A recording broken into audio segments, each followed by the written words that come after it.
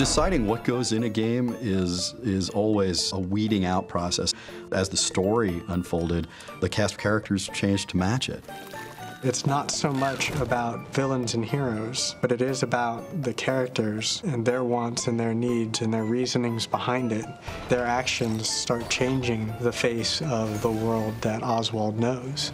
Oswald has his remote control, which gives him the power of electricity in the world. Using your electrical powers to stun enemies or reprogram them, his own way of making enemies friendly. The helicopter ears, the boomerang leg. We had to give him his own unique set of abilities and capture the specifics of things that Walt Disney and Iworks put on the screen, 80 years ago. Oswald's powers complement Mickey's. For instance, Mickey's got paint and thinner, which allows him to paint and erase in the world. Armed with the magic brush, what would Mickey do? The magic brush, it's not really the magic that causes paint and thinner to work. It's sort of a conduit for Mickey's own sort of internal ability to channel paint and thinner. The character that we're introducing in the game that I'm most happy about is Hortensia.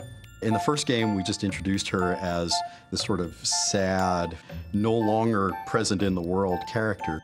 In Disney Epic Mickey, The Power of Two, she is a full-fledged character. It's nice to have a strong female character in Wasteland who plays a really important role in how things play out. It's the Mad Doctor. He makes his reappearance in this game.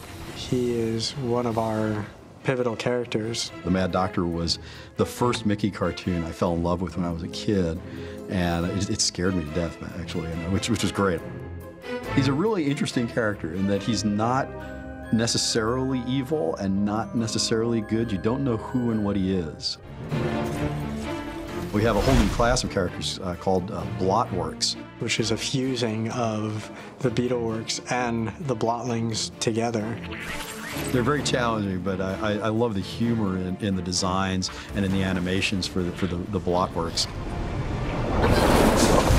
It is up to Mickey and Oswald to go through this adventure and decide how they want these characters to inhabit Wasteland. The beauty of the Wasteland universe is it's kind of a mashup world where things that don't belong together actually end up together. It's a world that every minute of every day grows and changes.